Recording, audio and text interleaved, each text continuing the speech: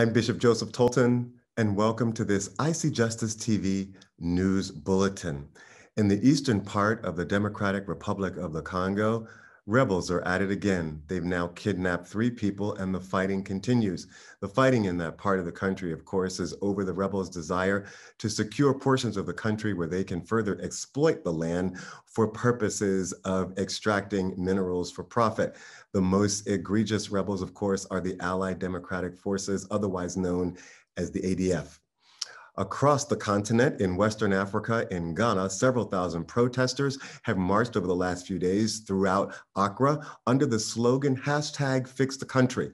Dressed in red and black and chanting patriotic songs, protesters wave placards declaring corruption breeds poverty and fix our education system. At home here in the United States of America, freshman Congresswoman Cori Bush has captured national attention for her very high-profile activism as she has, over the last couple of days, slept on the steps of the U.S. Capitol. Yes, that's right. She has slept on the steps of the U.S. Capitol in order to bring attention to the fact that the moratorium over evictions due to COVID was about to expire. Her work has been successful. On Tuesday, the Biden administration announced a 60-day eviction ban, specifically in areas that have high COVID infections. In Haiti, there is good news. After the horrific assassination of former President Jovenel Moïse, the country received its first batches of COVID-19 vaccinations. Of course, the big question now is whether the Haitian people can overcome their political instability and high levels of distrust among the general public to actually get people vaccinated.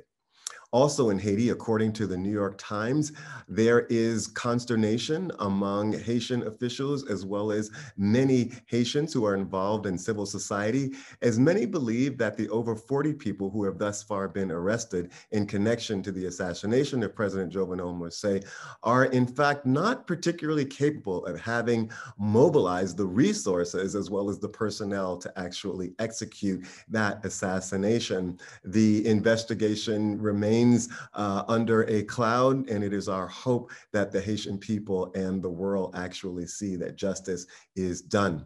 Rebels on the loose in Congo fighting for resources, protesters in Ghana demanding that the nation be fixed, particularly its education system, convincing Haitians to take the vaccine, and hoping that, in fact, the investigation of the assassination of President Jovenel Moïse is, in fact, done with some integrity. These are some of the headlines affecting people of African descent all over the world.